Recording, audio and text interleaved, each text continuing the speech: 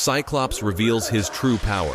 Contrary to popular belief, Scott Summers does not produce heat vision. Instead, he has the ability to create tiny portals, which open to an alien dimension comprised of only kinetic force. This energy is the ruby-colored blast that he produces while wearing his optic-controlled visor, as Scott has no natural control over his mutant abilities. However, the true extent of his power becomes evident in X-Men Annual Issue 1, when he engages in a fight against Captain Marvel. Scott removes his ruby quartz visor, forcing Carol to absorb the extraordinary surge of energy, revealing that his true powers aren't the traditional beams of light, but rather a thunderous whirlpool of kinetic energy.